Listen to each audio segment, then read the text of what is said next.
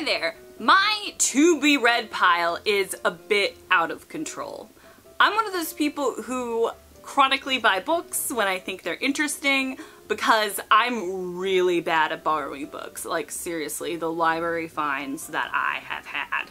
So because I'm the type of person who buys books that I want to read as opposed to borrows books that I want to read, I have a bit of accumulation, and sometimes when you have all those books sitting on your shelf that you haven't read yet, you kind of get the burden of choice where you're just like, there's so many that look interesting that you don't know what to read next. And I thought it would be a cool interactive idea if you guys, my audience, decide what I read next. I thought it was only fair, since I made book review videos, that you guys get to pick what book sounds interesting and that you would want to hear reviewed, and it will be one of the books that is going to be in my next book reviews video.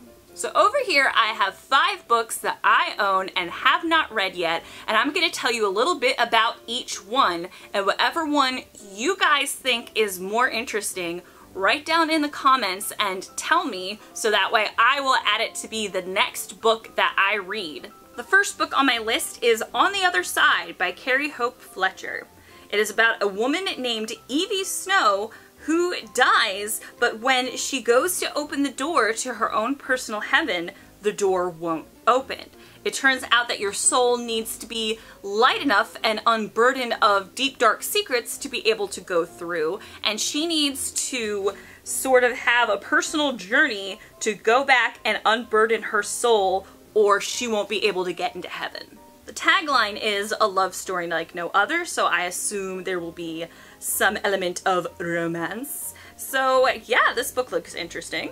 The next book on my list is Consumed by Aaron Mahnke. Aaron Mahnke is the creator of the Lore podcast, and I love the Lore podcast, so I had to try to read one of his books. Consumed is about an aspiring author who finds himself stranded in a small Rhode Island town, and people start dying. So he sort of gets caught looking for the killer before the killer can kill anyone else that he likes in this small town. It looks really interesting. I love stories where someone is stranded in a creepy place and they have to make do with what they have. It's always really interesting to me. The next book I have was recommended to me by my therapist because it just reminded her so much of me, and when you see the title, you will realize why.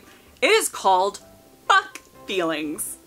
It is advertised as the last self-help book you will ever need, and the blurb says, while most self-help books are examining your feelings and fulfilling your dreams, Fuck Feelings will show you how to find a new kind of freedom by getting your head out of your ass and onto the right path toward realistic goals and feasible results.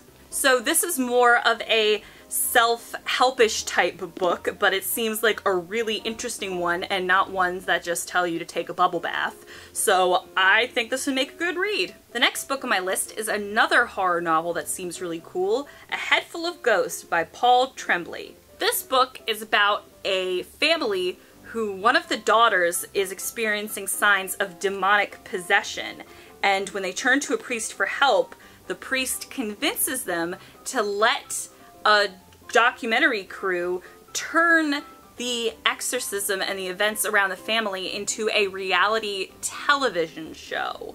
It sounds really twisted and creepy, and I am all about creepy possession shit, so let's do it. The next book dwells into my love of history. It is Buried Alive by Jan Bonson. Basically, in the 1800s, people were scared shitless that they may be buried alive. They had special coffins made with breathing tubes and ropes attached to bells and funeral horns and stuff. And Jan Bonson basically examines the history and folklore of people being terrified of being buried alive. It sounds really sick and twisted and interesting, and it is just up my creepy little alley.